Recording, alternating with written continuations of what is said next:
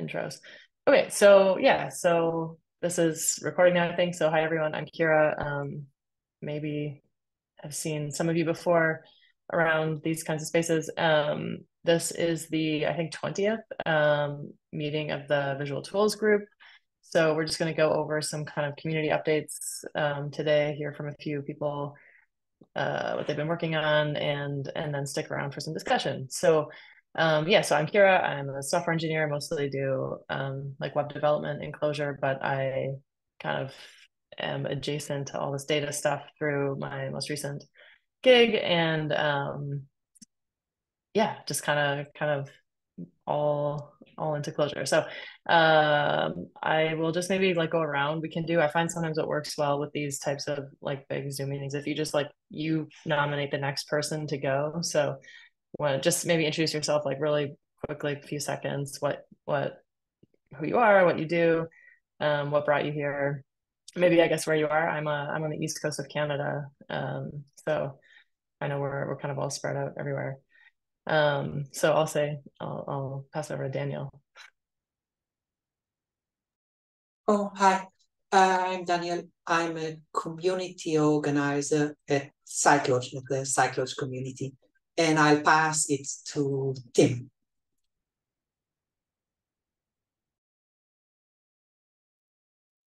I guess we've got two Tims here today, but I'll jump in as one of the Tims.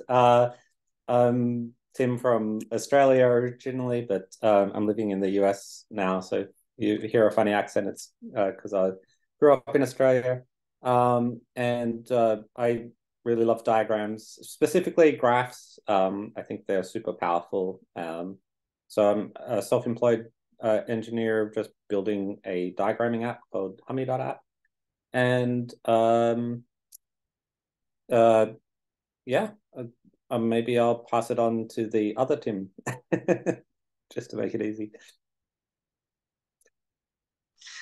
Good morning. I am the other Tim. I'm a longtime programmer in Java and Python who is looking to use Clojure for new projects. And so I'm just interested in spaces where Clojure is a good fit. And I'm calling from West Coast, United States, not on the actual coast. I'm about an hour and a half from Silicon Valley and inward. And so I'm adjacent to it, but I'm not actually in it.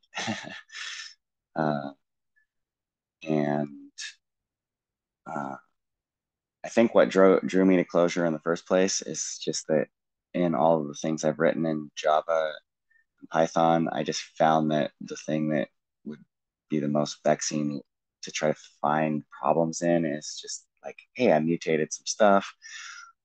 How did this filter through the rest of the logic? And wouldn't it be so much better if mutation wasn't the default?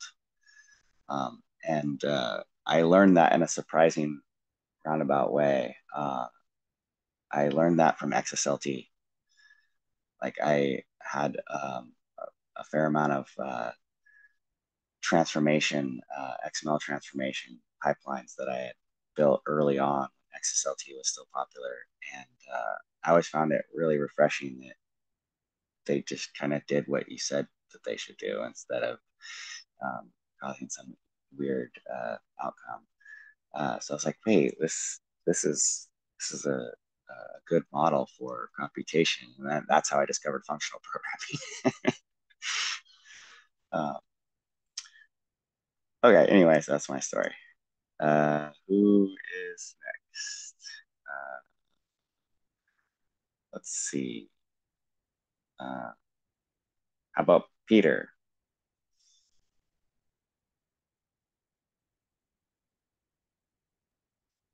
Hi there.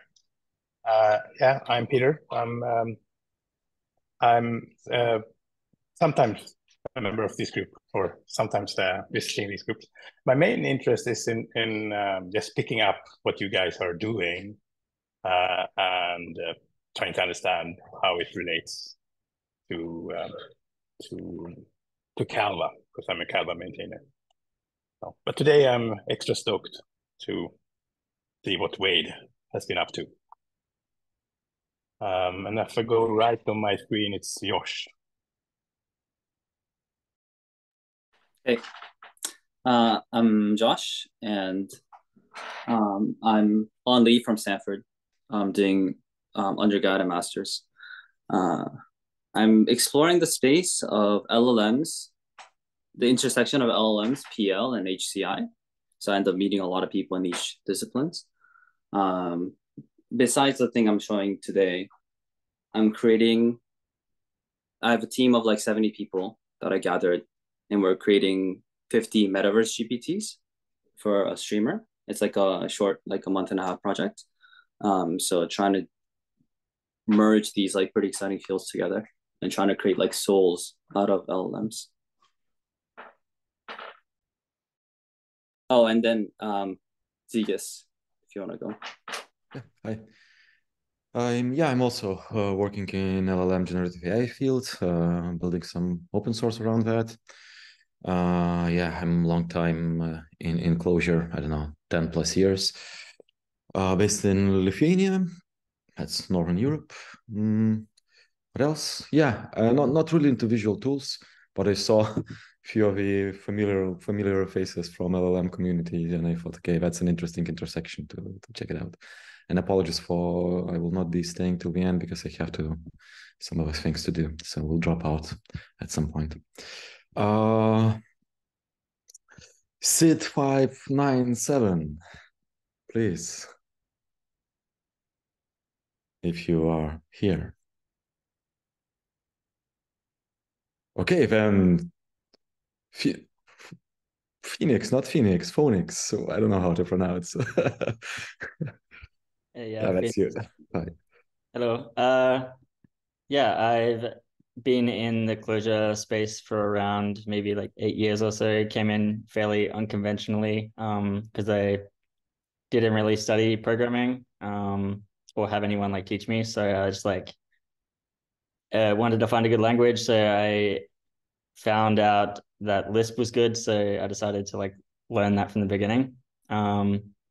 And yeah, worked in a bunch of interesting things like on data hike and everything, and have generally found it difficult, I think, because of my unconventional background, to like find work. So I've been like studying markets and everything. I've been also playing around with like LLMs. So the thing I'll be presenting today is a tool around sort of like time series analytics for financial markets.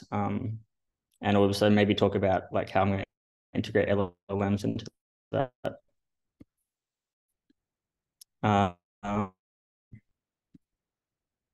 Daniel?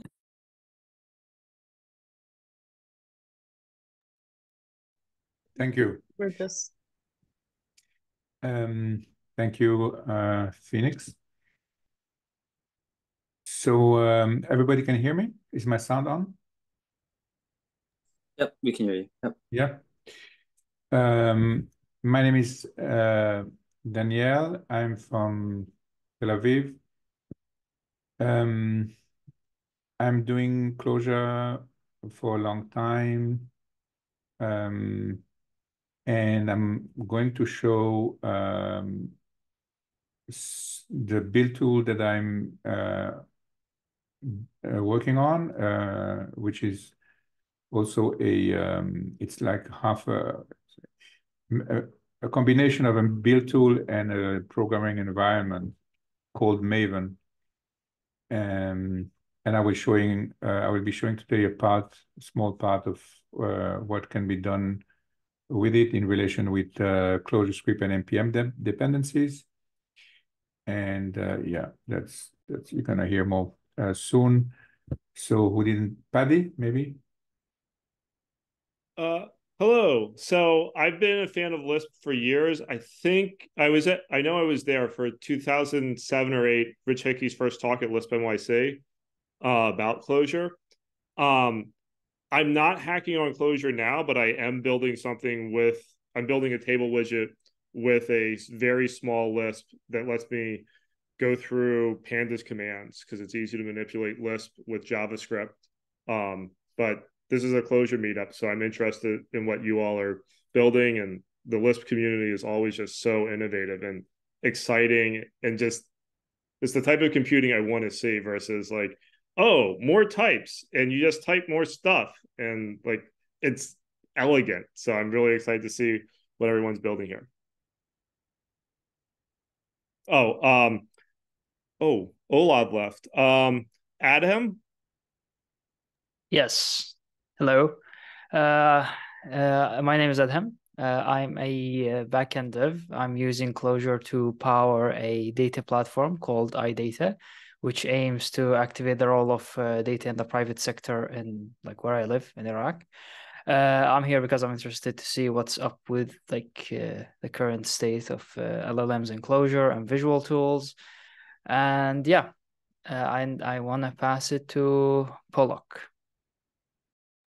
That's my second. That's my screen Oh, share. okay. Yeah. Okay, then what does that? I think Peter did not go. No, Peter went. So James, I think, didn't go.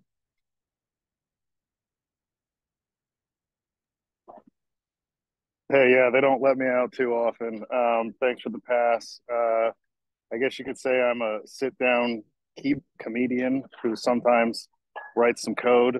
I have a bit of a love-hate relationship with Clojure, but I love talking with y'all and finding out what's hot, and combining things that never should have been combined in the first place into a single system. I suppose the most useful way that I can add value to any of you is if you like the intersection of Python and Clojure and Java, you should check out libpython CLJ and hit me up if you have any questions about it. That's it. Thanks.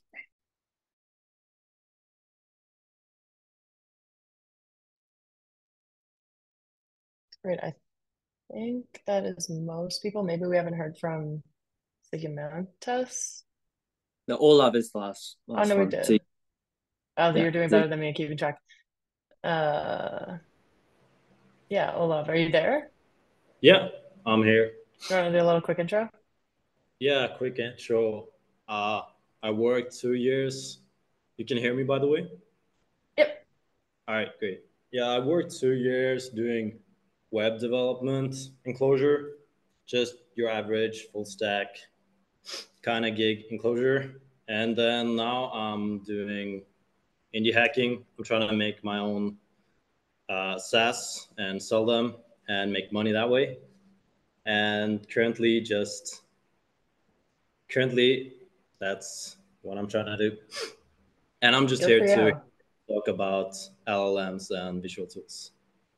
So yeah. Okay. That's awesome. Good for you. Okay, this is great. Super interesting group. I think we've got like every corner of the earth covered too, so that's fun. It's amazing that we found a time to meet also. So first of all, appreciate everyone like getting up early / staying up late. It's like 11 o'clock for me, so it's a very convenient time. Maybe not so much for everyone else. But yeah, I mean, I guess we could just dive right in. I think we had thought maybe Josh, you could go first if you want to go with your 10 minutes. I'll let you know when it's almost over. 9, please let me know. Perfect. Thanks so much. I think what could be interesting, one second. So LLMs, HCI, and PL, right? I think there's a lot of like intersection between or like overlap between PL and HCI. That's like a general like philosophical thing. But there's actually not much overlap between LLM and PL and also LLM and HCI from what I've noticed. Right. So I've talked to maybe just really quickly, just to make sure everyone's on the same page, could you just say what those acronyms are, LLM, PL, and HCI, sure. just in case we have anyone on the call or who's watching who's not familiar? Right. So I'll start with PL. So like PL programming languages, right? So, you know, programming language theory, my main is like Clojure, like Agda, like Haskell related things. Forth, like stack-based languages right now. I'll explain what that is. HCI is human-computer interaction, right? Thank you for helping me clarify. HCI is human-computer interaction, so design, breadth vector, visual tools, that kind of stuff. And then LLMs are large language models, basically these like ChatGPT generative language models, right? And I think there's a huge potential in bringing them together. But even at OpenAI, it doesn't seem like there are people who are well-versed with visual tools or PL or HCI. So I spent like 2.5 months basically reaching out to whoever I can in order to figure out like what's going on in this space, because it felt like there was not much intersection. And there actually wasn't that much intersection, right? I went to Dev Day. There are very few people who are working in this space. So it's like the boring introduction to my, you know, to what I'm doing. So this is ChatGPT, right? I look at this and I think it's very limited, right? There's no programmability among strings, right? I can say like, hey, like, please write a factorial function.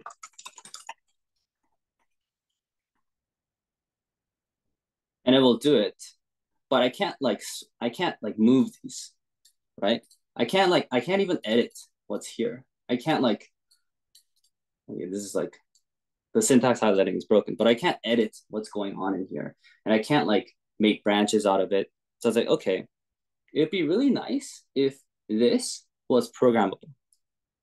If I had the full programming language capabilities built into here, it'd be super nice. And very conveniently, there is a simple, elegant language, a family of languages called stack-based languages. And it's pretty easy. So when I say, please write a factorial function in Clojure, and this is the thing on the left is something I made. Then instead of doing this, I'm going to put quotations around it and it will make more sense why. And when I do that, it will not do the normal thing, that is creating this, but it will place the string onto the stack. So this is the stack. We have a single stack that we are working off of. And you can do multiple things with it. So I can say LLM, which will consume the top of the stack. The stack is one element right now. So the top of the stack is please write a factorial function in Clojure. And it will send it to ChatGPT and stream it back.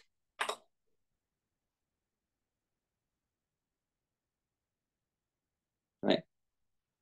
So basically more composable atomic components that can build into something more complex. So let's do that again. You can see it's built in Clojure, right? It's a little bug, but an Easter egg, we could say. So if I wanted the behavior, exact same behavior of this, where I type this and then have this occur, then I need to do this, then duplicate. You can see the preview of what's going to happen before the evaluation, right? So yes, it puts its answer at the top of the stack, right? So if I do something like this, it will please write a factorial function in Clojure and then consume the top element. But if I don't want to consume the top element, but keep the prompt there, then I would duplicate it and then call element. So composition in Forth is very simple. You just place a space and then do the next thing, right? Okay, let's stop. So I can do things like, okay, I want to swap these. Okay, so I can easily swap. I mean, these are like very standard Forth things. Let's do something more interesting. I can do something like, what is an apple? What is a banana? I can say, okay, duplicate this and send it to LLM, right? Duplicate just so that if I just do LLM, I'll lose this. I'll lose what is a banana, okay, right? So I can say, what is a banana? Duplicate LLM, right? And so this is like, we're trying to answer the question of what is a banana, but oftentimes in prompt engineering, what happens is that the answer that you get is not the answer that you want. So let's say that the answer that you want is a single sentence and not an entire paragraph, right? So what you can do is, I'll speed this up a little bit and I can explain it later, is I can say, okay, duplicate this, say answer in the sentence, or place the string answer in the sentence, and then concatenate the top two strings, and then send it to LLM. Right, so I'm going to duplicate what is a banana, answer in the sentence, concatenate them, and put it in an LLM, and you can see like the preview of what's going to happen in here. So we're going to send that.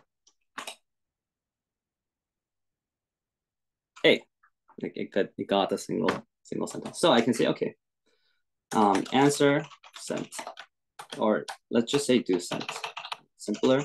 So I'm defining a new function called sent, which will answer the question as a sentence. Okay, sent, all clear. Now I can do something. Okay, first would bring what is an apple, and then do sent. So now I'm building up a vocabulary, and since I don't have much time, I'll probably show more slowly usually, but just to show it's like some more features. What is a dragon fruit? I can say, okay, I'm going to create a vector out of these 4 elements. And then I'm going to create a function. It's called a quotation in fourth, but I'm going to basically answer all these questions in a single sentence throughout all of them. So I'm going to say, okay, map. So I can see a preview of what's going to happen, right? So there's going to be 8 elements now. The question, the answer, the question, the answer, the question, the answer. And then I'm going to say, okay, now place them onto the stack, right? And like a visual tools component here is, you can see this is showing what's going to happen. I think there are more visual elements that can happen here where it shows what's changed. So if it's a swap, instead of like showing the static structure that is the result, it will show the animation of the swap, which I think is pretty cool, right? So if I do this, then it will run all of these in parallel, right? Usually something like this is pretty hard to express in Python, very annoying to express in LangChain, and not as interactive. So I hope this platform becomes like a synthetic data set generation, as well as some place where people can sort of organically grow a vocabulary of commands, where you can just be like, oh, like, you know, I have a bunch of questions, I want to just play with them. I want to do evaluations over like 1,000 different things. I want to do filter over 1,000 different things. Because like for a lot of prompt engineering things, you can express them using functional paradigms. So maybe I kept it a little too short, but yeah, this is basically what I'm building. And just as like a last thing, just as like a, just to show that this electric is amazing. Yeah, no, you're right on time. That's about 9 minutes. So okay, perfect. So I'll say one last thing. So just to show that electric is amazing, this was built a weekend in like 800 lines of code, 700 lines of code. Cool. And that was about it. But anyways, yeah, that's super interesting. Super interesting. I think we have like a little bit of time after each one. Do you want to do the questions as we go, Daniel, or do you want to kind of wait till the end? Well, I think it makes sense to have like a couple of short questions and then continue. Yeah, I was gonna say, I think just while we're in the context, this is really interesting. Thanks for sharing. So yeah, I see one question in the chat. Did you write a 4th interpreter in Clojure? Yeah, so this is the entire file with the front end and back end, right? And the interpreter is pretty easy to write. 4th interpreter is pretty easy to write. So yeah. And I wrote like a little nice macro to express. You can see here, it's pretty easy to tell what's going on, right? Okay. It's not open source yet because I don't know. I don't know. I haven't decided. I haven't decided yet. But I have a lot more features that I'm thinking about. I'm just not motivated to work on this. I'm doing other I'm building Discord servers instead of programming right now. So the classic problem, yeah. Yes. That's cool. Does anyone else have any like questions or comments, anything like that? Right away. There'll be a little bit more time later, I think, too, but just while we're right here. Oh, I'm also trying to get this to be embedded in Twitter so that you can use it on threads, because threads are actually, because threads are actually stacks as well. Stacks are everywhere. I mean, stacks are lists, right? Yeah. So you can treat it. Yeah, programmers, just everywhere you look, all you see is like data organized in different ways. Yeah. It's funny. Exactly. No, this is super cool. Super cool. Awesome. Well, thanks for sharing. Yeah, like I said, there'll be a little bit of time after, but I think we have another electric one. Maybe we can move on for now to Phoenix. I see something about electric, PixiJS, time series analysis, that kind of stuff. That sounds super interesting. So it's cool to see because I remember when electric came out, it was kind of like interesting, but like, what is this? And really interesting to see people using it. So I'm excited. Cool. Let me figure out this. Yeah, perfect. But yeah, same thing, I guess. Feel free to take time getting set up, and then we'll kind of do 10-ish minutes and a couple minutes after. I think it might be easier to share the screen. Yeah, that's fair. Thanks so much. Okay. Cool. Can everyone see the screen? Cool. Yeah, so this is like TradingView, which is kind of the main platform that people use to like study different markets these days. And this is the one that I've taken a lot of inspiration from. But the platform is just like, it's just super feature heavy, and the notification system is like really bad. So I decided to build my own thing. And as a reference point, this is also the other professional thing, which is kind of like stuck in the 90s. And yeah, kind of this is what I've built at the moment. And yeah, it's built in Electric and PixiJS and tech.ml.dataset. And initially I had used SVG, but it just didn't have the performance for like really kind of being able to render a bunch of elements. Yeah, and never really presented anything before, so this is new for me.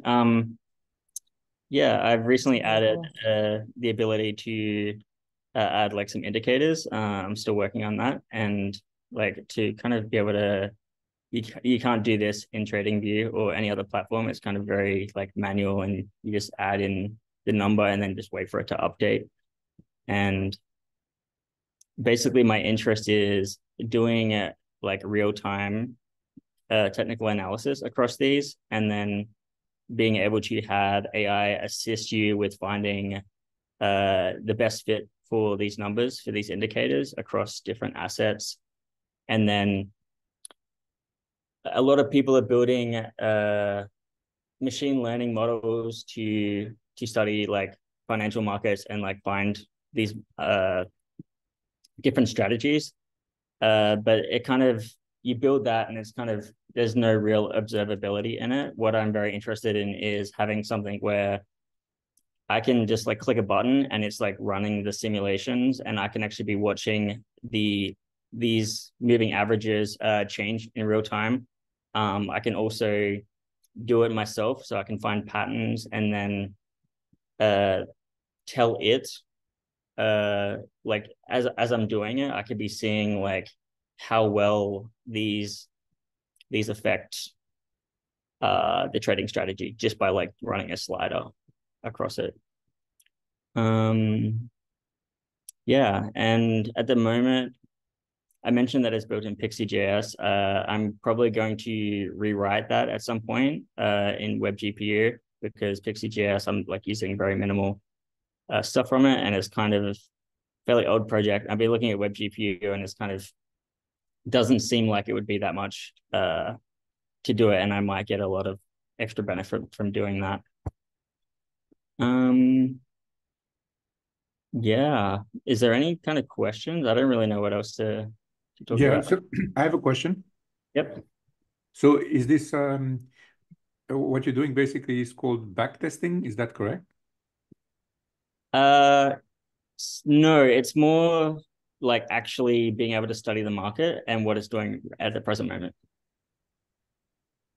Okay. So I'm actually I'm not very interested in doing backtesting. I'm actually interested in what is the market doing. What is the expression of the market in this moment? Oh, okay. So not strategies. It's not about seeing what strategies will result in what, but more what is the market doing today now? Yep. Okay.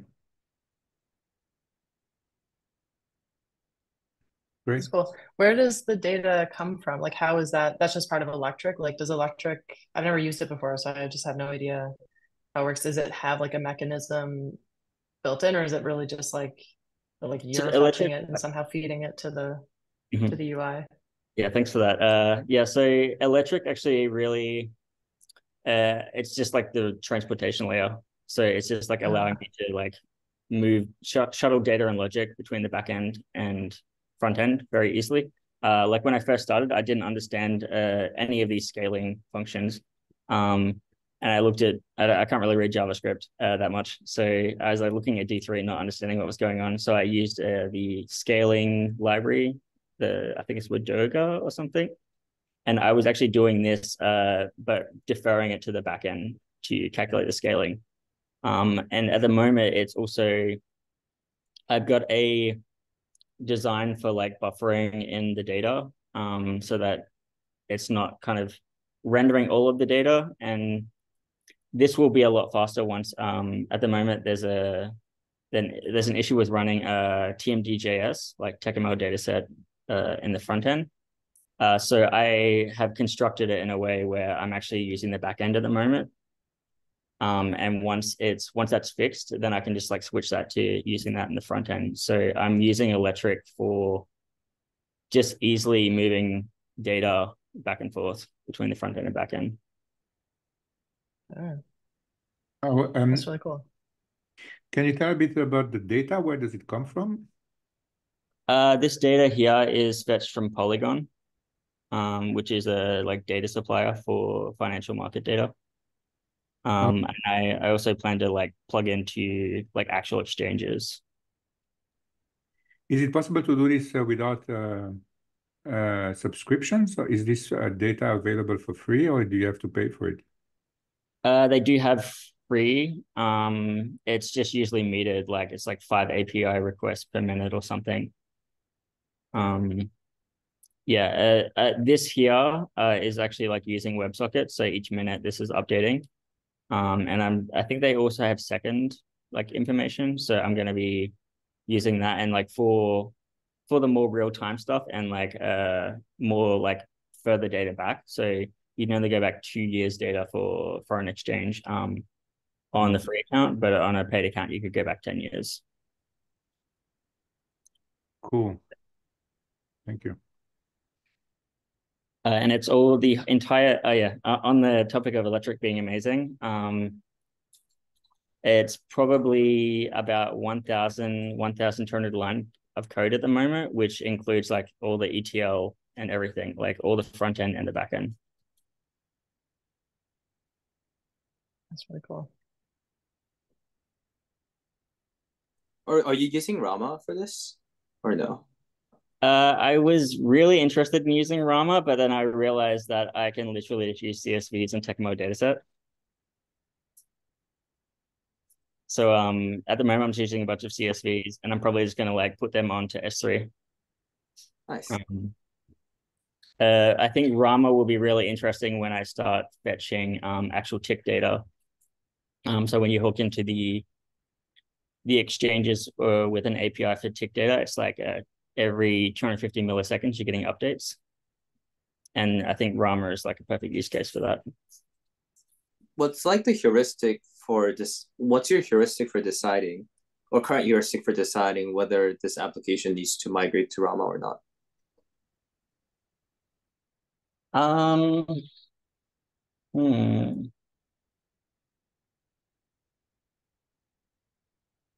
When CSV becomes slow to use. That makes sense. Yeah. Isn't Rama like the 100 times less code thing also interesting? Yeah, Rama just has it's like essentially a log and then an index and then like materialized view, I think, on top of that, or like a query over the index. And the index is like materialized view.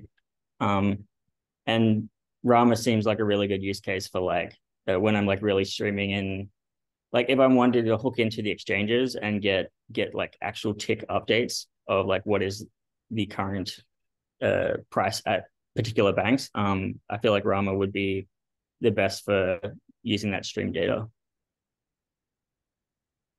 But yeah, like at present, like I realized that I didn't need that at the moment. And like at the moment, this is actually very static because I'm just figuring out there's a bunch of just data cleaning that needs to happen. So I'm just visualizing at the moment to be able to figure out like the data cleaning side. And that's why I haven't switched to web GPU yet, because I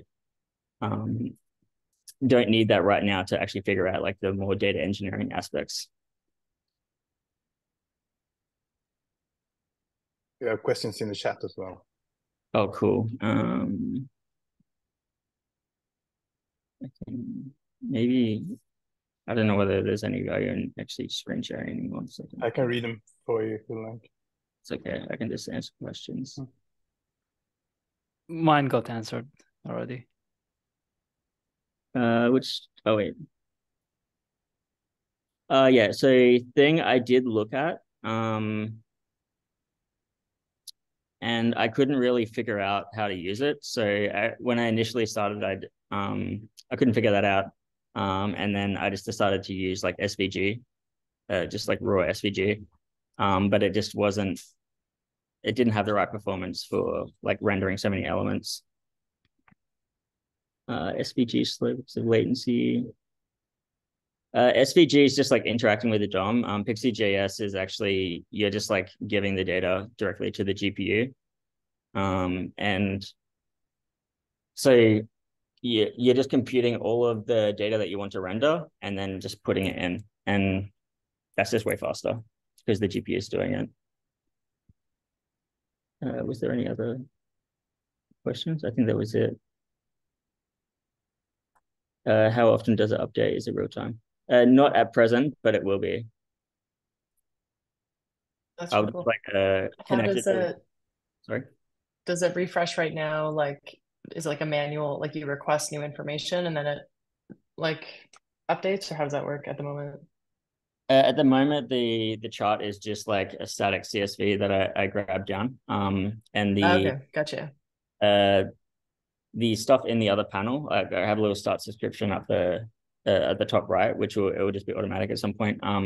But the symbol list is actually connected to WebSocket, so I'll just be appending that to the data sets, and then through Electric, it will be able to watch for the changes and just update it in real time. That's really cool. Yeah, ended up being really simple. I didn't realize how simple it was going to be.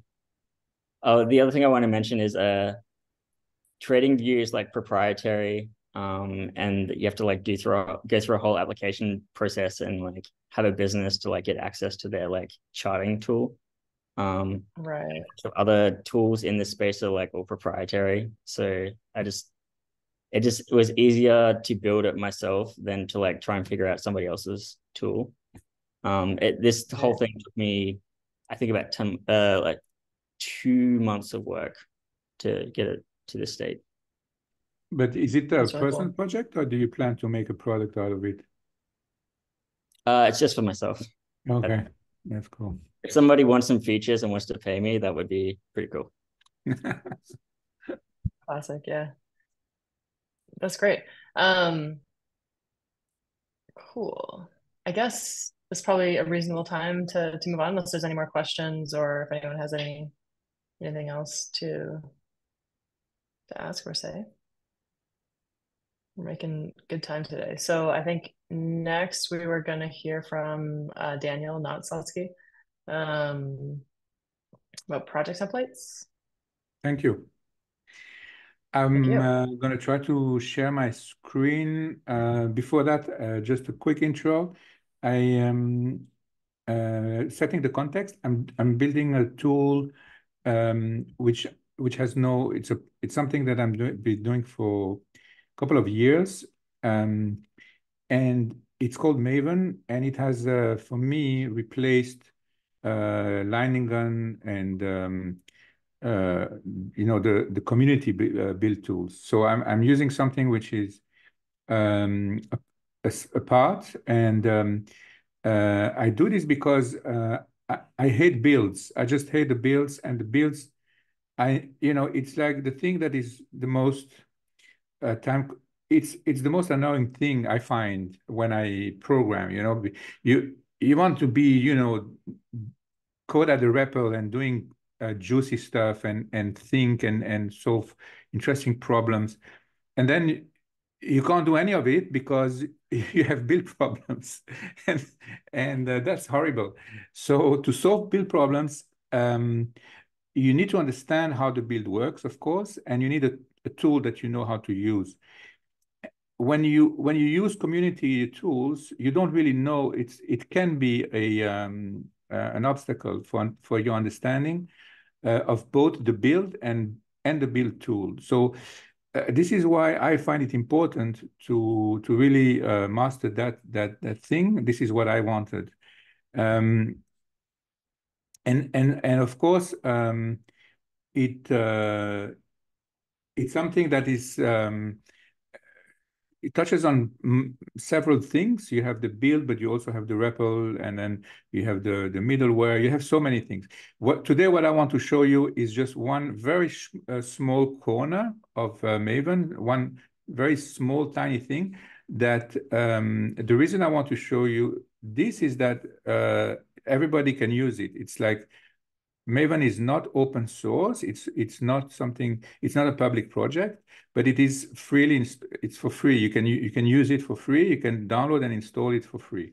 So if you like what you see, if you have the same kind of needs as me, then for building Clojure script project in this case, because this is what I'm going to focus on, then you're welcome to try it out or to use it. I mean, to use it for yourself. And it's just a small corner, but it's very easy to use.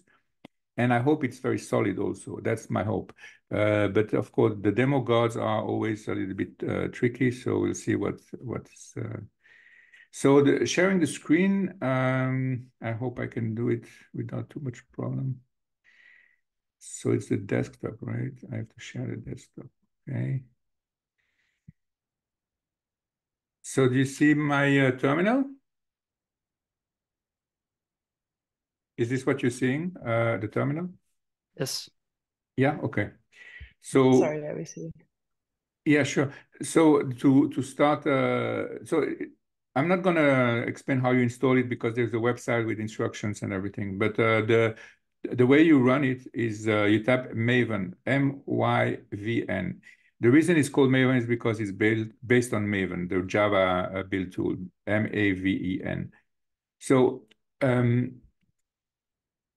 you get a shell. That's a thing that other build tools don't give you. It's like you have a UI actually. So if you are in a directory with no Clojure products, then the only sensible thing to do is to show you templates with which you can install something new. That's the directory is empty, so there's no Clojure. Probably you want to start a Clojure project. So I'm going to let you tell me which one you want to see, because based on the interest of here, because I can do any of it. So I have here 6 projects. 1, 2, 3. Yeah. So one very basic project that will set up a hello world kind of thing. Then we have a web project with ring rated and all the facilities for the interactive development at the REPL. Then we have a React project with Clojure script, and it's Sail.js. And finally, the most troublesome builds are when you involve NPM, because you have to, suddenly you have more commands and you have more configuration flags in your build. You're working with basically NPM and the Clojure script compiler, and it can be troublesome to set up. So that's the last one. So you tell me, what should we do now? This is really cool. Maybe you want to just like try one? There's still a few minutes. Yeah, you tell me what you want to see. Because it's not sure. It's not coding, NPM one. It's deploying the project, and that's what I want to show you. Sorry, what was that, Peter? It was the NPM one. Okay, NPM, good, excellent choice. So if you don't change this, you're gonna use a default name. I just didn't change because we don't have so much time. I'm running ahead. So it's generating the project, and it's called foo. This was the default. I don't know if you had time to see the small window. It said org.foo.bar. So it's generating the project, and once it's done, we're going to go and look at the directory.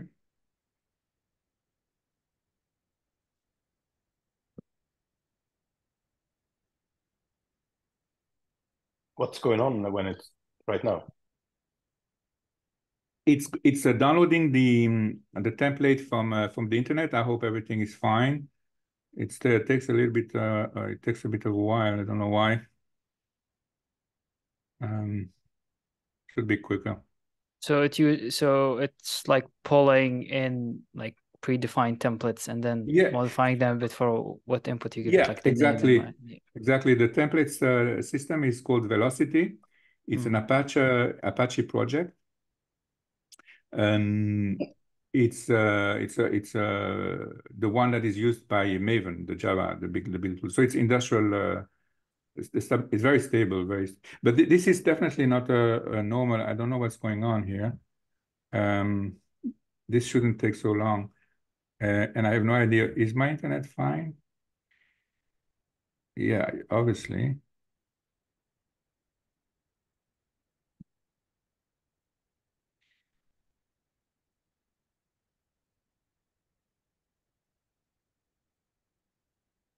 No idea what's happening here. Let's try it again. Oh. Always demo problems.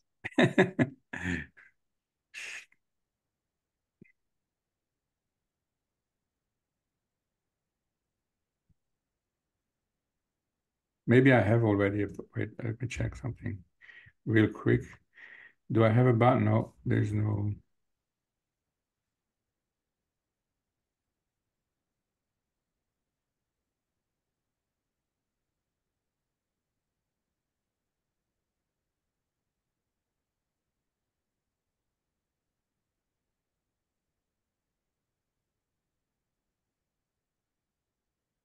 Okay, I don't know what happened. This is fine.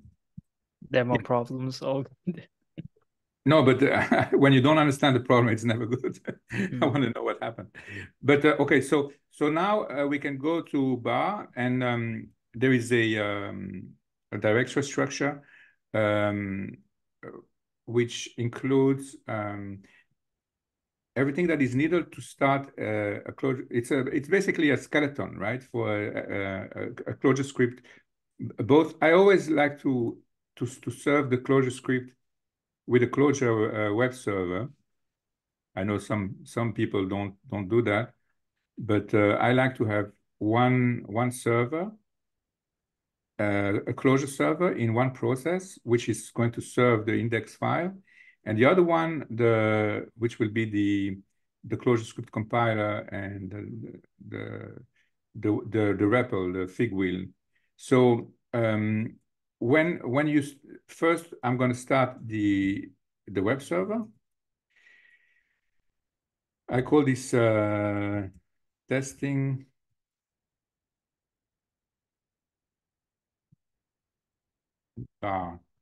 So the way you do, so there is a client integrated with Meyvn in Emacs, which is called, it's a eLisp. What you do is Meyvn connect, and then you get to the REPL, the NREPL, which is from within Emacs, and then okay, address already in use. So I have to to close the. Okay, I'm gonna. So okay, let me show you how you fix this. You go to Meyvn, and the port number is in a configuration file called meyvn.eden, and we're gonna write here 300/875. So now we can do Meyvn system reset. Okay. Yeah, the port, let me do it like this. Okay.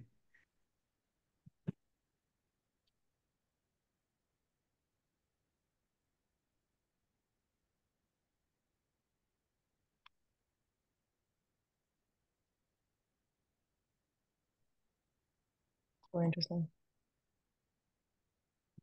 Okay, Meyvn connect. Meyvn system go.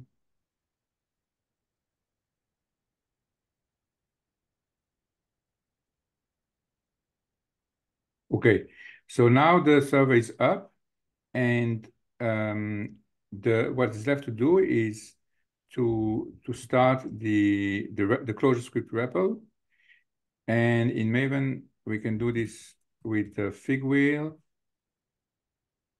and it's called but there is actually in this template there are 3 builds available. One is fig wheel for development.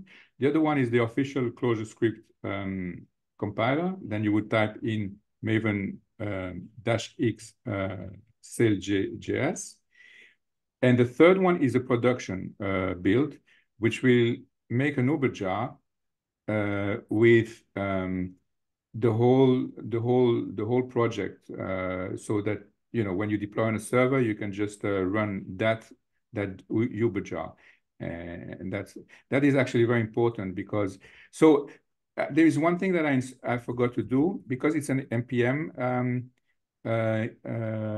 There are npm dependencies. After you install the template, you have to install the dependencies, npm install, and then you can run the fig wheel. That's the only thing I forgot.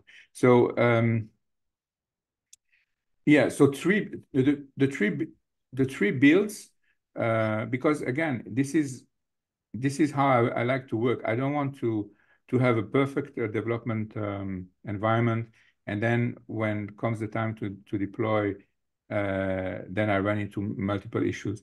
So this is why with over a long stretch of time, I've refined my way of doing the techniques I use to develop and to deploy, and now it's very disciplined. So this is what basically I'm offering. If you're interested, so you can do this. So this is address already in use. That's because I have another instance of a fig wheel. I should have, here it is. Yeah, here I'm gonna close it down then, and then here. Okay, that's another. Sorry about that. This is something I should have thought about. I had no, it's always how it goes with demos. Yeah. That's about 10 minutes. Is there anything else? No, just if you give me just 30 seconds more, then I will open of course. the website, because we are building. What I want to show you here, that's it. So now I can go to the browser, and I can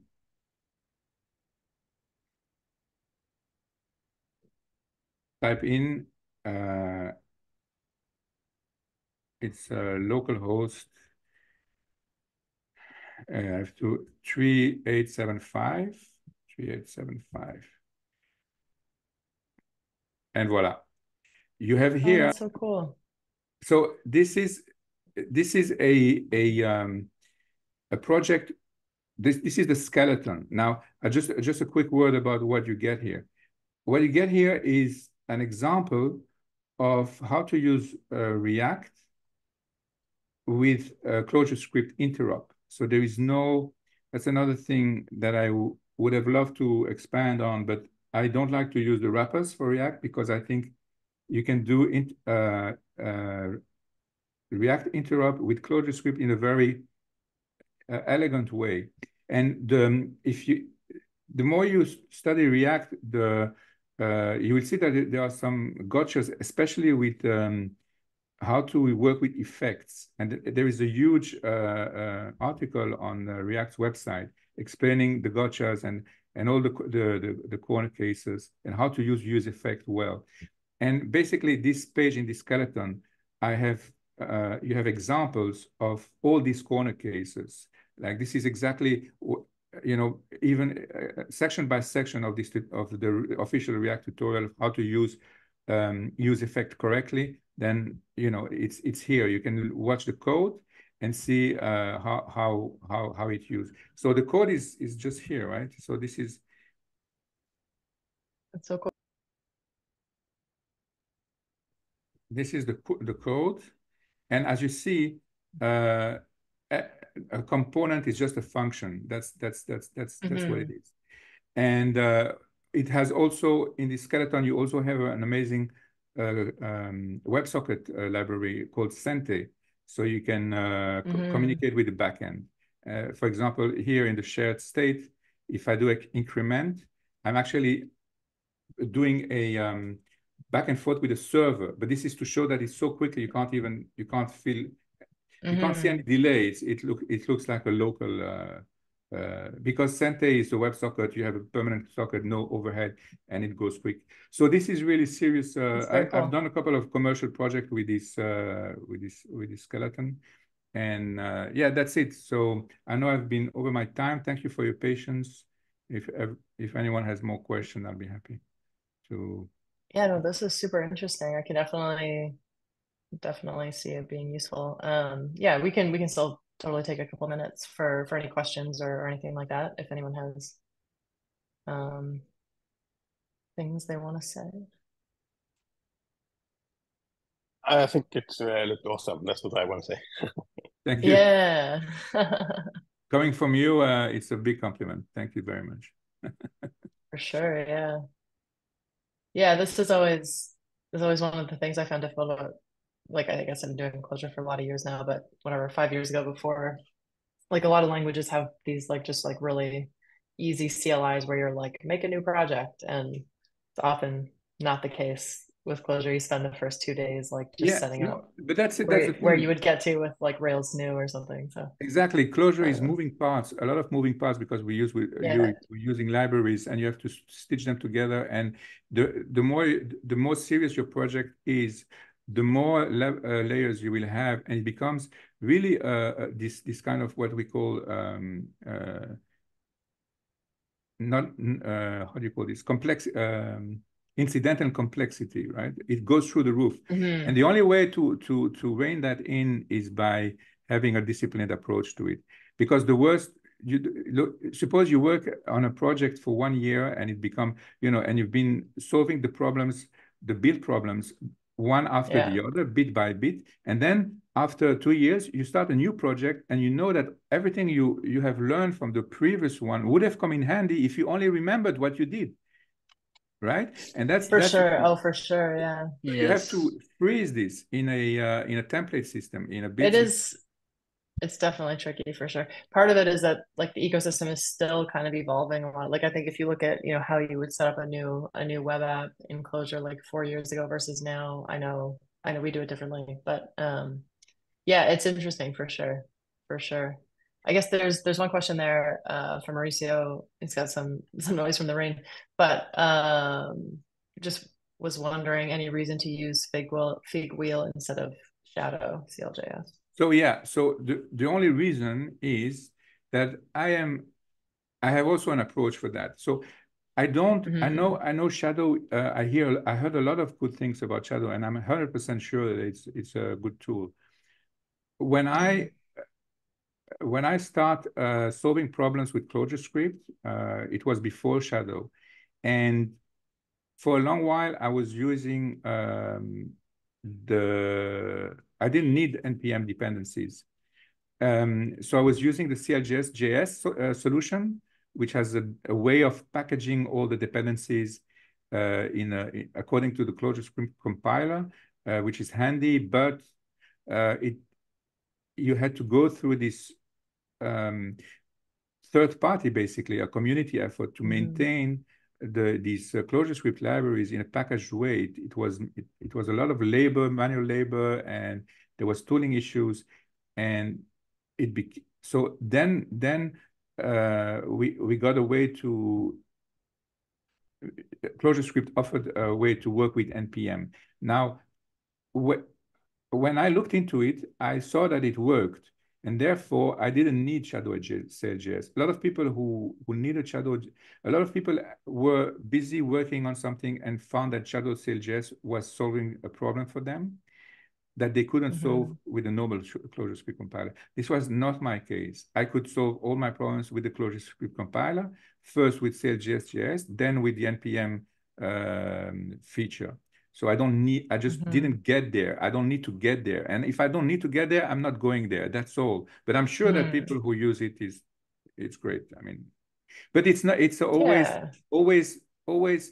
look, Shadow CLJS is Michael Heller. So it's a one-person effort, or I don't know if probably there are contributors. But I mean, I always look also at working, because the problem with working in open source is that a lot of times you start using a library and then suddenly something may happen. So if I don't have to use libraries, like the less I depend on, the better it is. So Clojure compiler is the official de facto compiler, and that's what I use. So yeah, that's the answer. But yeah, good question. I'm happy that yeah, you got but oh, can I just complete something? Can you hear sorry? me because of the rain? I can't hear you. Oh, sorry. We can barely hear you. Okay, I was sending the chat. Sure. Maybe just in the interest of time, to make sure we hear from the other two, we'll hold that thought and we'll move on to Daniel Slutsky. It's so loud there, Mauricio. Just to make sure we get them all in before the time's up, and we can always stick around a little bit after if anyone has extra time to chat or ask more questions or discuss the pros and cons of all of the various CLJS compilers. So yeah, I think we've got Daniel Slutsky with a little update on Kindly, or whatever else you want to talk about, obviously. Yeah, thank you so much. Can you hear me okay? Yeah. Yeah, and yes. So what has happened was that a few months ago in this group, we were talking about this Kindly project, which is just a tiny project, but it was kind of important for our workflow. The idea of Kindly was to have a certain way to express how things should be visualized. And in a moment, we dive into it. But I'll just say that I've been slow in the last few months, and thank you for your patience. You know, a few projects were kind of dependent on this. Now I think things are maturing finally. And Timothy and I have been collaborating, and Timothy has affected me so much, and it was so nice to work as a team on this, and related projects that Timothy will mention. And finally, things have simplified and are just simpler than they used to be. And that's really thanks to you, Timothy. And then later, Timothy and Kira and I have started collaborating, and we work as a team, and we meet regularly. And a lot of the things which are happening now and going to be mentioned are thanks to this team with Kira and Timothy. And so I'll share the screen very briefly.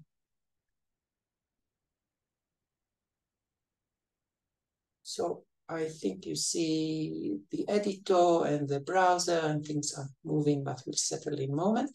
And so, right, we have this slideshow on the left. And that is a slideshow generated by one of the tools we'll mention, this Clay tool for generating visual stuff like slideshows and books and blog posts and other things. And this slideshow is generated by a namespace. And that is this common habit a few of us have. We call namespace as a notebook where we express a certain piece of documentation or visualization or visual report as a Clojure namespace. And the problem that we have discussed in the past was that there have been lots of tools for generating visual stuff like blog posts and visual books and slideshows and so on, visual stuff from Clojure code. And all those different ways were not exactly compatible because they were just a bit different in the way they stated how things should be visualized. So, for example, this amazing old visualization documentation by our friend GenerateMe has been created by an old version of a tool we called NoteSpace. And you see the code here, and we did have back then a certain way to express how things should be visualized, like saying, this should be hiccup, this should be markdown, and all those specifications of visual formats. And then we just had all those other ways to create notes, visual notes, and they're not compatible. And what we want to do is have one way we can, oh, sorry, am I stuck? Oh, yeah, sorry. We need to have one way to express how things should be visualized, one way that can be used for blog posts and books and slideshows and visual reports and dashboards and interactive analyzers.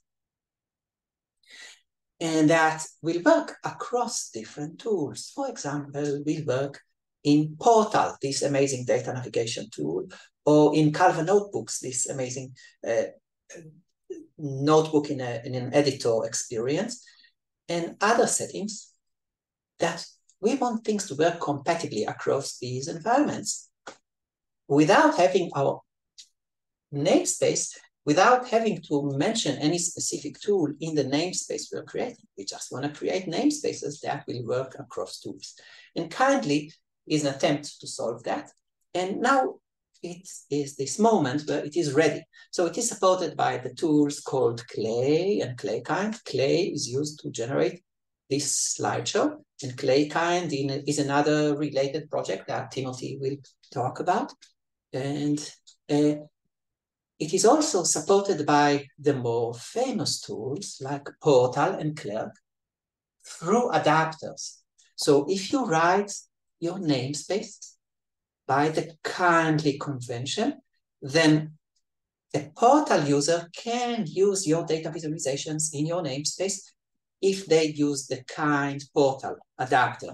And similarly for Clerk. And we will demonstrate a little bit of Portal in a moment. And yeah, that is the moment we are ready to explore other tools like Canva Notebooks, which is very much related to Portal.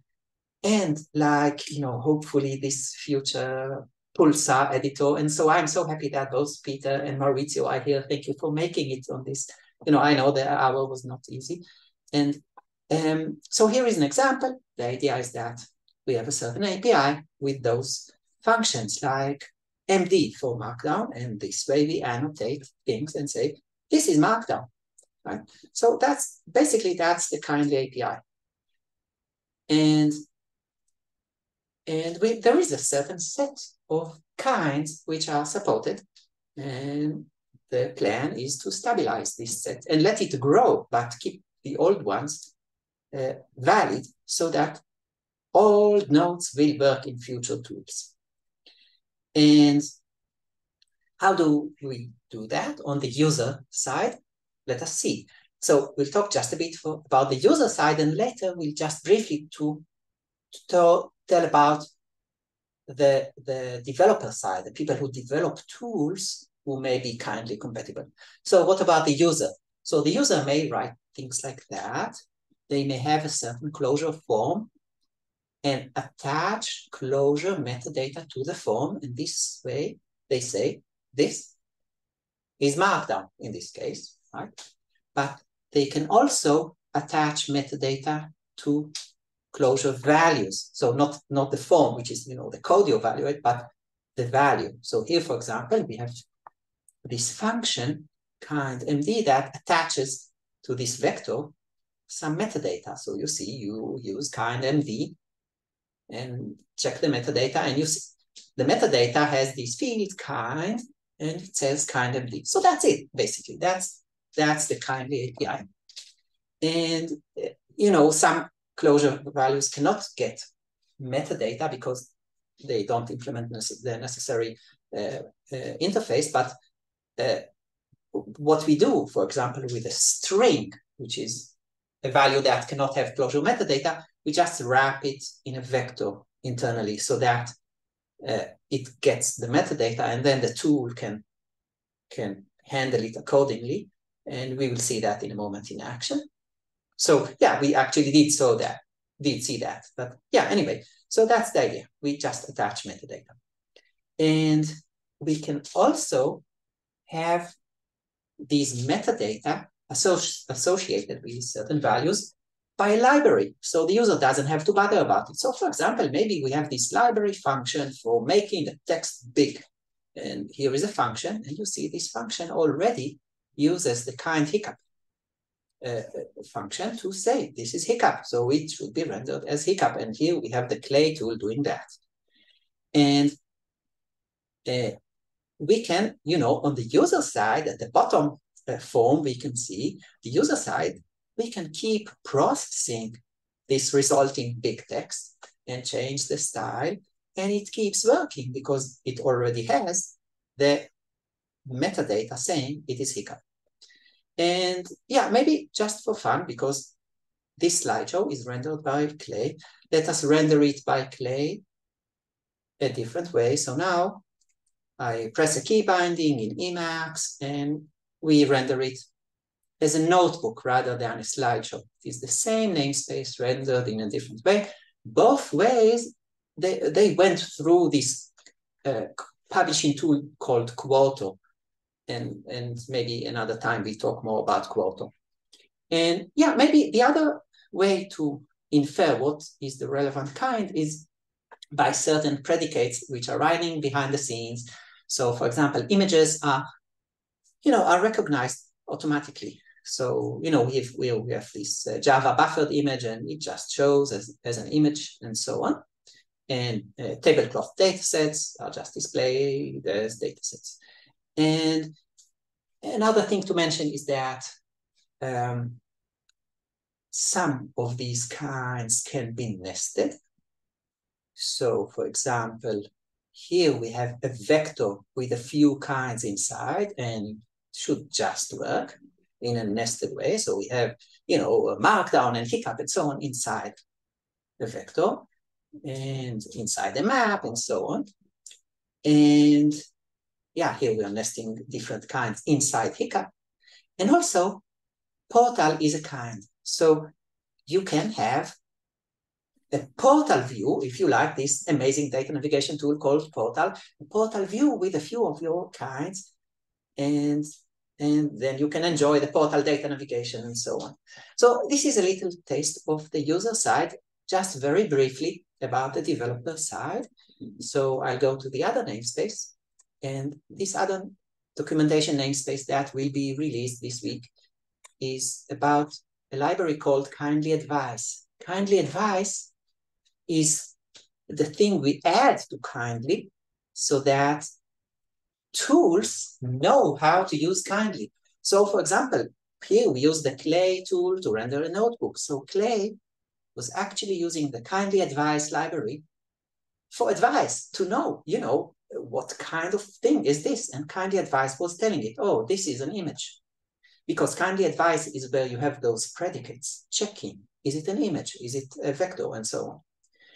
And Kindly Advice is meant to be sensible in terms of defaults, but also user extensible. So let us see it in action just very briefly So for example, we have this form here, and we can ask for advice. So you see, Kindly advice works on a given context, and typically you have your Clojure form that you are evaluating, but you also have the value resulting from the form, and Kindly advice would look into each of them if they are present and use the information it has. And if you only have the form, then it will complete the value by evaluating the value. So it has the complete context. So here, for example, what happens if we ask for advice for this form? So, oh, sorry, I should evaluate the namespace. And so we see that's the advice we get. And the advice says, oh, this is kind sick. And the reason is that one of the predicates says so. And maybe let us check another one. This one, maybe. What would it say? It says, oh, this is the kind vector, because the vector predicate says it is a vector, and the vector predicate is prioritized over the sick predicate, and so on. And then you may decide that some things should be inferred automatically. So for example, what if you want a div to be always inferred to be of hiccup kind, right? It makes sense. So that is something that can be added on the user side. So we can add an advisor, never mind about the details at the moment. And we can say, oh, yeah, now this piece of, for this little Clojure form says div. And because it is a div, we can infer it is of kind hiccup. And so that's a little taste of Kindly, which is the user-facing thing, and Kindly advice, which is what tools use from within internally. And let us just demonstrate the use of the portal adapter. So now I press a key binding in Emacs, and what it does is it sends this value to Portal. So Portal knows how to handle these values. So here we send a data set and so on, and hiccup and so on. So things are compatible between Clay on the left and Portal on the right. And that's the idea. What we are going to do in the coming weeks is create lots of documentation, notes from our meetings and tutorials and so on. And the idea is that these documentation may be created by Clay, but will be usable from within Claire and Portal and so on. And yeah, and really thank you to Kira and Timothy for the process going through this project. And we are hoping to use it now in other tools. Thank you. That's great. Thanks so much, Daniel. That's yeah, I mean, obviously seen some of this along the way, but it's exciting to see it kind of all coming together, because I think it's like anyone who starts working with data in Clojure, you pretty quickly run into like, how do I share this, or how do I use this like same data in this other tool, or that kind of stuff. And so this is hopefully potentially interesting solution to that. So yeah, related, I guess the last kind of few minutes here we can spend on other Tim's update if you want to. A little bit of stuff about Claykind. It's kind of a related project. Sure. Yeah. Hi everybody. Again. Just want to piggyback a little bit on what Daniel was saying, and just before I get started, a little bit about what I work on in my daytime. It's a diagramming app because I like graphs, and so the kind of diagrams that it can make are really graphs that connect information and ideas. But what I want to talk about today is really kind of starts with just that I really love books. I love reading. I love physical books. I find that they're just they assist with remembering things because they're like a physical object that's in space. And I like libraries a lot. Every time I visit a city or go anywhere, the first thing I do is I visit the local library because they're often wonderful buildings and they're just super interesting and they're filled with books. So yeah, personally, like one of the reasons I think it's important is that you can really learn anything, and it's an opportunity for people to develop knowledge. But specifically, about 6 months ago, Kira and Daniel were talking about the Clojure data cookbook that they're developing, and requested some feedback on the initial draft. And so we got chatting and talking about the content, but also that there was this troubling problem of how do you actually set up a project to produce a book?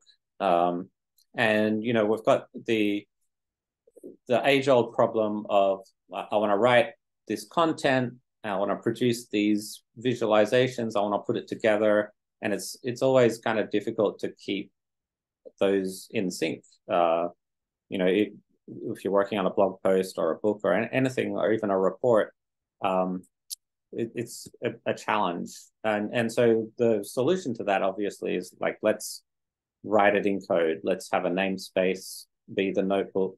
We'll do literate coding, and then everything will be together. It'll be reproducible. It'll be beautiful. And there's some tools available, like we can do Markdown. We can use literate Clojure like Clark and Clay. We can create visualizations with Kindly. But one of the obstacles, like when we looked at it, there were lots of obstacles actually, like just how do you actually collate multiple namespaces as chapters into a single book? How do you do that? And we ran into a lot of issues with poor performance because everything would be embedded in a single HTML file. The options out there mostly had very tool-specific code, and when you're working on it, doing new versions, you'd get a lot, like you'd make a small change and you'd get this huge git diff because it'd be all this embedded stuff that came along with it. So the feeling was, we've got lots of tools, but there's just no complete path to follow. And just a quick aside about Quarto. Quarto is a very mature solution for R and Python, and they have a clear path for creating books and slides and websites. So we thought, maybe we can make use of that in some way. And so the idea was like we should just focus on creating a Markdown, creating the Markdown that's suitable for Quarto from Clojure. And so we started collaborating on Claykind, which is just the idea is just a simpler thing that might be more useful. So we're trying to reimagine what Clay could be if we broke it down into modular parts that were just part of a Kindly pipeline. So it's kind of like an experiment playground kind of thing. And we didn't want it just to be for data science. You should be able to write blogs, reports, do experiments, make documentation, all that sort of stuff. Actually, one of my favorite visualizations are SVGs. So I use it for SVGs quite a lot because you can iteratively view the SVG as you go, and then you can publish it at the end. So I really like it for that.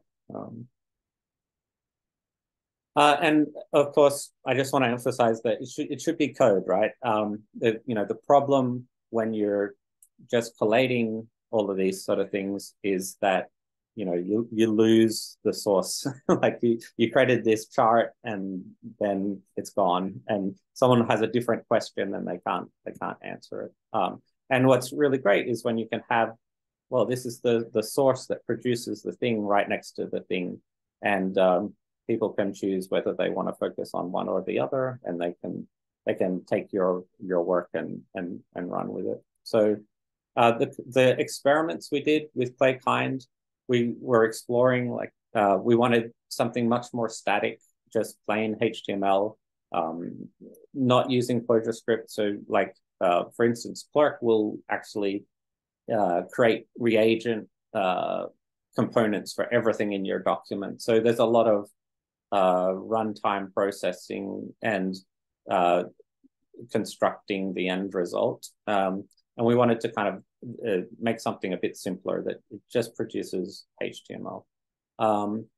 And the other idea we explored was, can our notebook evaluation be just data? I'll talk a little bit more about that. And the reason that was interesting to us is because we were looking into supporting Babashka, because right now, unfortunately, Clay doesn't run under Babashka, and so it's difficult to create a Babashka notebook. We also were interested in testable notebooks, having a command line, and also supporting GitHub flavored Markdown, just as another use case. GitHub flavored Markdown, unfortunately, is kind of slightly different from the kind of Markdown that Cordo uses, and it's more restricted, you know, but it's, so specifically, like, you can't use JavaScript and things like that if you're hosting GitHub flavored Markdown on GitHub. But it's super useful because that's the main way that people document their code. And, you know, things like CLJ docs use it. So that's why it's interesting. And again, we wanted to avoid embedding resources. So we wanted to reference scripts, images, and data. And so, I mean, the good news is it worked. we were able to, this is a Babashka notebook. Actually, it's an example book that's using Babashka code as the notebooks. And yeah, I mean, the way we actually did the Babashka stuff is we allowed the evaluation to happen in Babashka itself, but then we process the results later in Clojure. And this is just to show that, yeah, we also are able to produce GitHub flavored Markdown. Right now, I think it's still a little bit limited in that I'd love to have, where there's a JavaScript kind, it'd be great if we could replace that with a JPEG, an image, or PNG, or something, like take a snapshot. So I think there's more work to be done there, but at least the good news is you can target different flavors of Markdown. And the other, yeah, so maybe to talk a little bit about the data evaluation as data side of things. So what we realized working on Claykind is that we were able to create a separate library. In effect, we haven't released this yet, but it's just called readkinds. And all it does is it takes your notebook and exactly like Daniel was demonstrating, it converts all of the code into contexts, and it also annotates the kinds. So that's nice. You just get a vector of all the code forms in your notebook with the results at the kinds. And it also preserves the original source code because it uses Clojure rewrite, which is often just a useful thing to have. And then there's a kindly render part, which just deals with like spitting out Markdown and HTML. And then some glue holding it together. So I'll just recap again a little bit about Kindly, because I think Kindly is super important. Actually, I think it's the most important thing of what we're talking about.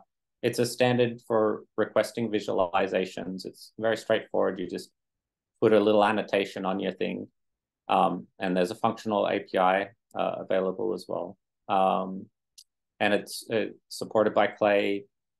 There's adapters for Portal and Clerk. And this is really cool because, like, you know, the cookbook that Kira and Daniel are working on, you can actually view it in Clerk, you can view it in Portal, or you can view it in Clay. And it's just really nice to be able to use it in whatever context you work. So, you know, Kindly's goals, you know, we just want everything to work. We don't want breaking changes.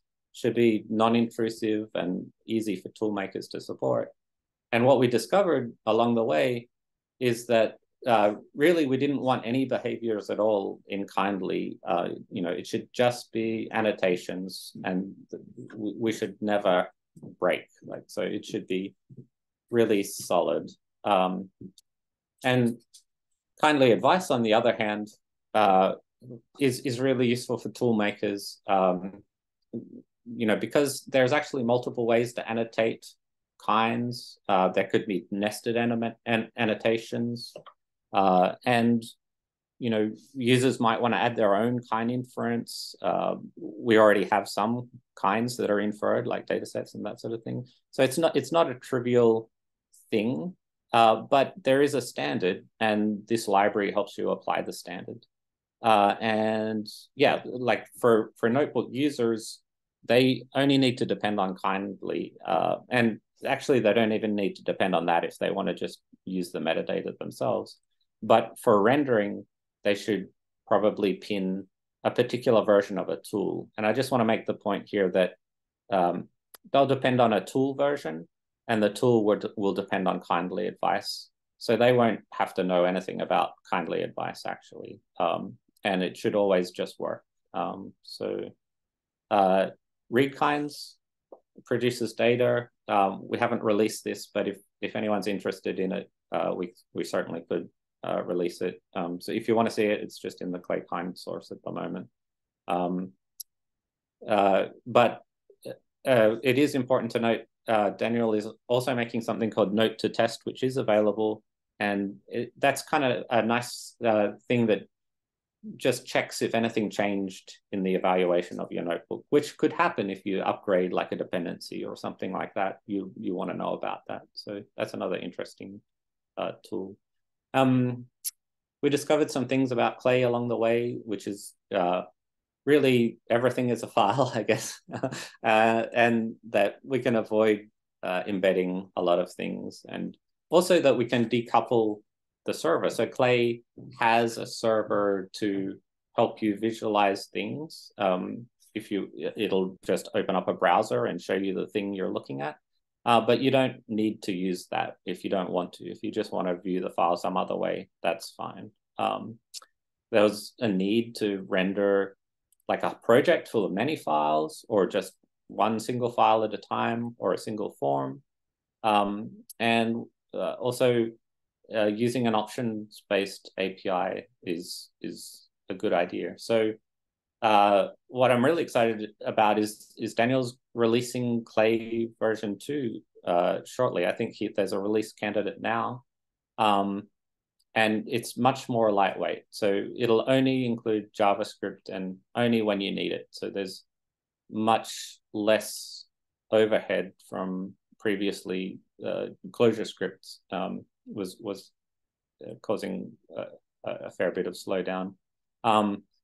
And images and files, images and data are separate files. And again, this really helps with page loads. So you'll notice if you looked at Clay in the past or Clerk in the past, all of these notebook solutions tend to take a couple of seconds to just fire up and get everything showing. Clay version 2 is super fast. Like, you load the page and it's there, and everything works how HTML should work.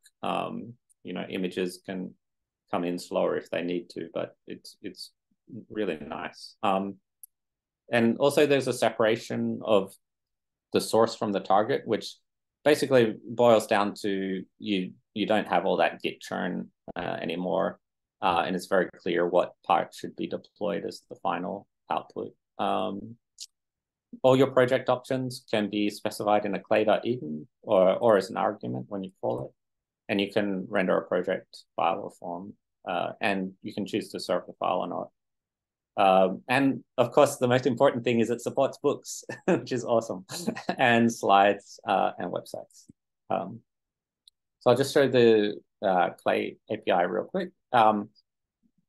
Basically, everything is options. If you have this Clay Eden file, it might look like this. It's just a map of things. And you can also render it with this make thing and supply some additional options. And those additional options just get merged on top of the options in Clay.eden.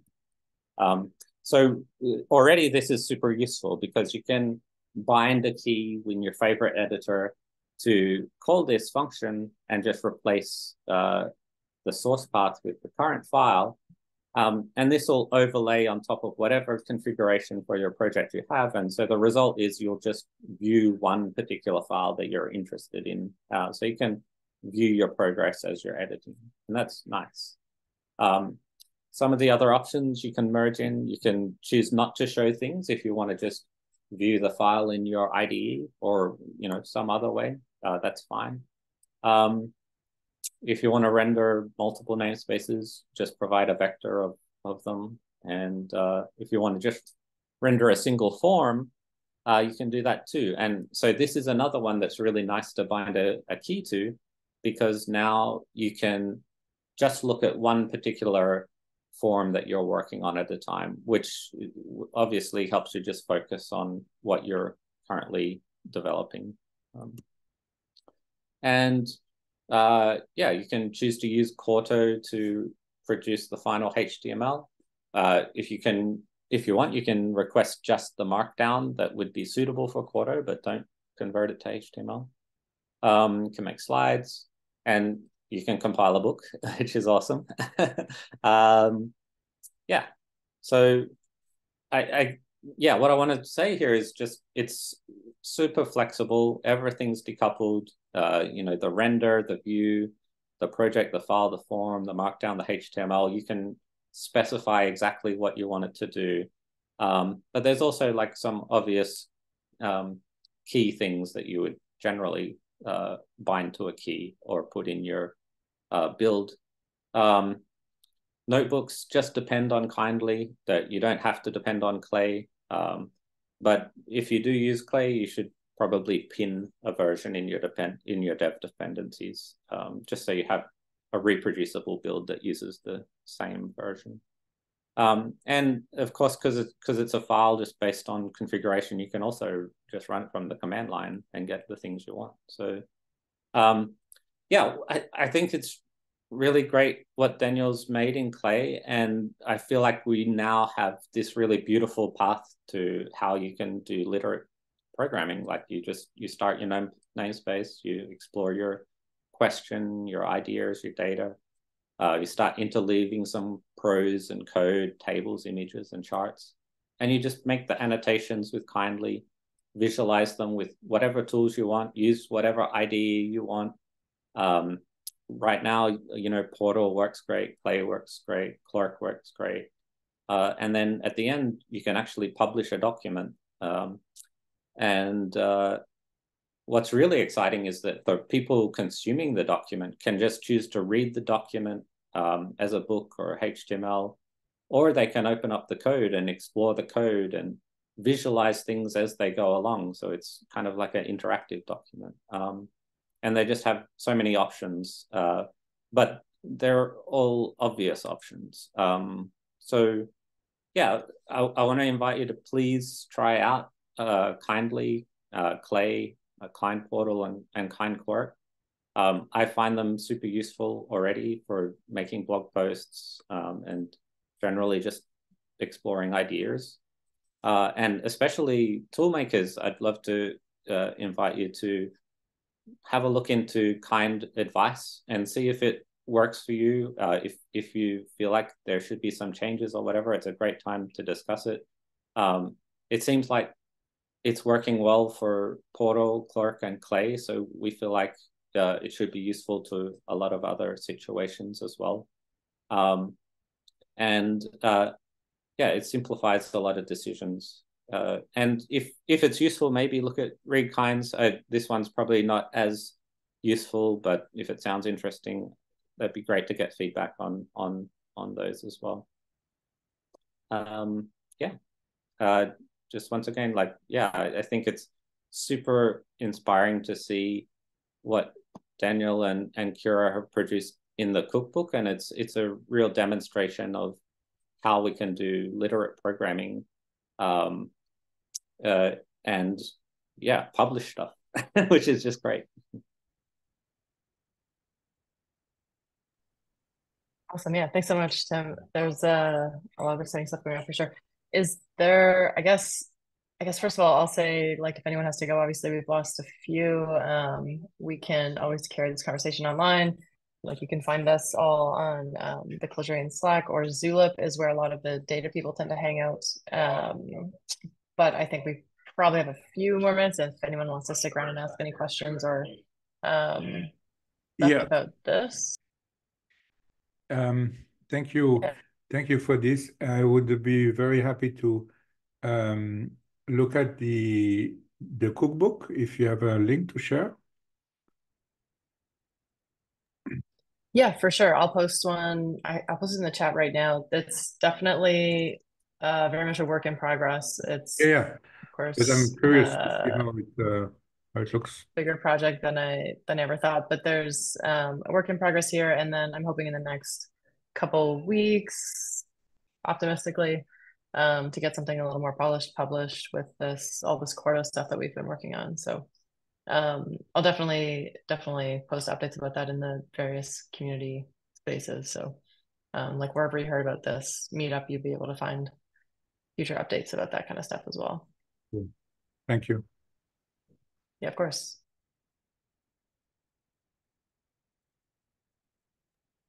Maybe can I add like a brief comment? Of course. Yeah, so these things that Timothy was talking about, a lot of them did grow organically by need and was never complete. And a few of us were using it, but it was incomplete for a long time.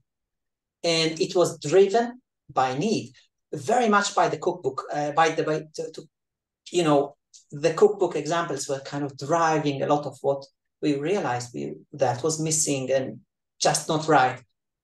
And this recent process in the last few months with Timothy, it just helped to just make things right.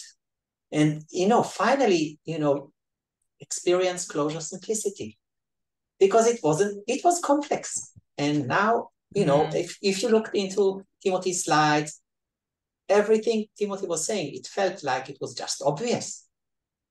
And it was this process, so inspiring. I don't know how Timothy does it, but that is how it is. Things which are complex just turn into things which are simple and obvious. And we are just getting to this point, and this will allow us to, release that very soon, hopefully. Yeah, for sure. I think that's the thing with the cookbook. What I quickly ran into was like challenges around publishing and sharing things. So like there's obviously lots of great tools. Clerk deserves a huge honorable mention. It's a great tool, but it's not necessarily like optimal for publishing. And so it's led to a lot of really interesting conversations about this, like these different, there's like the live interactive workflow side of things, and there's publishing and there's presenting. And, on one hand, maybe it's just a sign that like you shouldn't try to do all of them with one tool. But I think we've kind of found like an interesting middle ground where you can do, where you can do a lot, or at least it's very flexible. And so you can kind of accomplish whatever you need without needing to like rewrite your notebooks or like rip out libraries or stuff like that. So yeah, it's been super interesting for sure. For me anyway.